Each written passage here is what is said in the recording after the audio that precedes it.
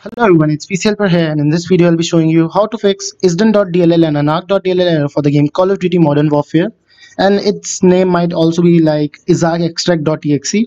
So don't worry if you are facing this problem while installation of the game. I will show you 5 steps, perform all of the steps, stick to the end of the video, and your problem will be surely fixed. It's my assurance. So let's get started.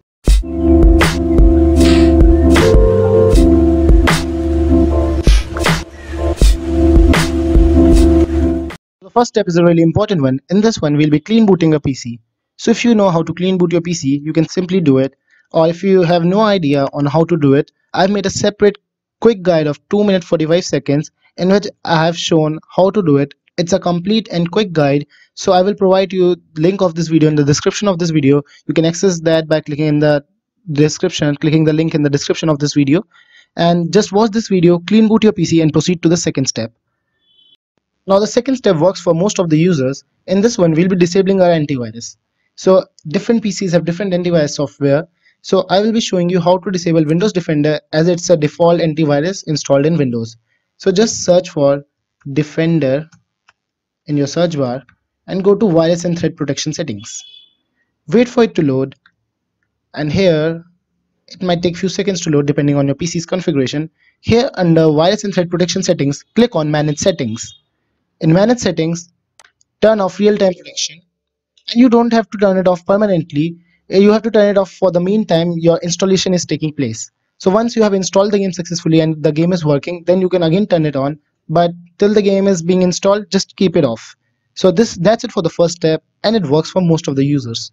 Now let's come to the third step, and I have to mention that third and the fourth step are the most important one, so please watch them carefully and perform them before installing your game.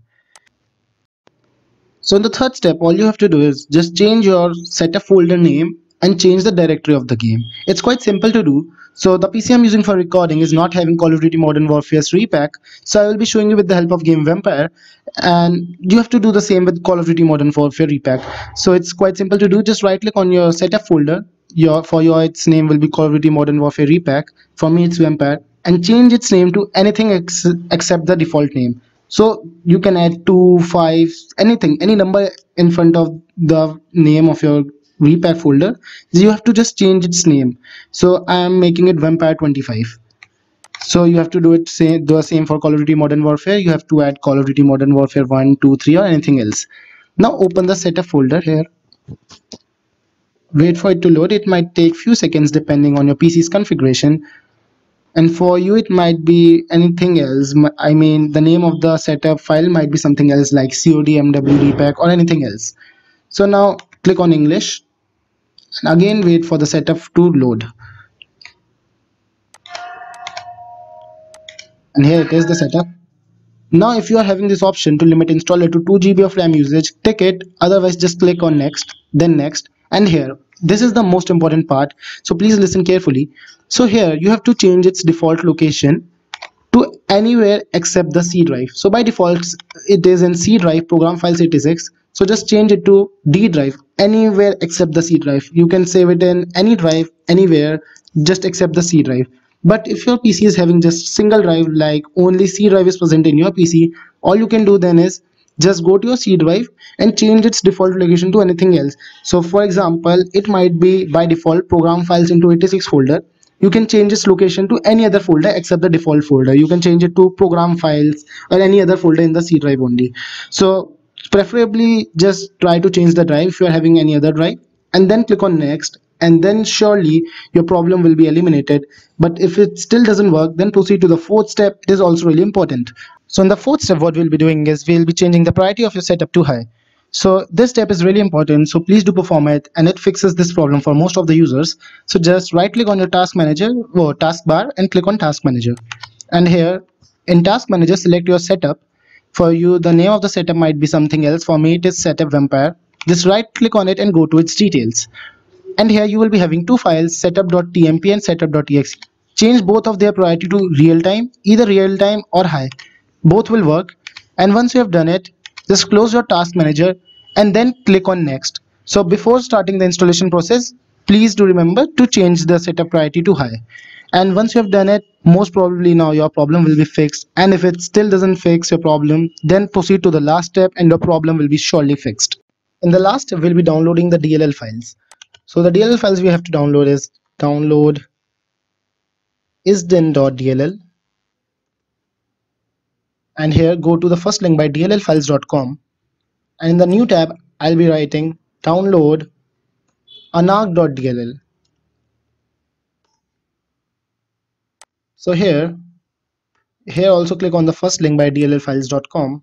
So just scroll down and download the latest version of this file. I'll be downloading this one. As you can see, it's written 32-bit. Don't worry even if you are having 64-bit version, because this file works for both 32 and 64-bit PCs. Download it and do the same with Unarc.dll. And once it's downloaded, just go to your downloads folder. Here's my download folder. Here just search for ISDone.dll first of all. And here it is, ISDone.dll. Open it. And here select this file and extract it to ISArc or your C drive. Go to Windows, and then if you're having a 32-bit version of PC, if you are having a 32-bit PC, just extract them to System32. But if you're having a 64-bit PC, extract them to SysWar64. I'm having a 64-bit PC, so I'll be extracting it to SysWar64, and replace yes to all.